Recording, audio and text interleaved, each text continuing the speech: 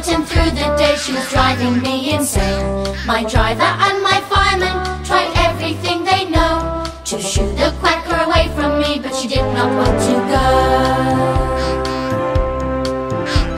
The quacker clearly loves me, was impossible to nab.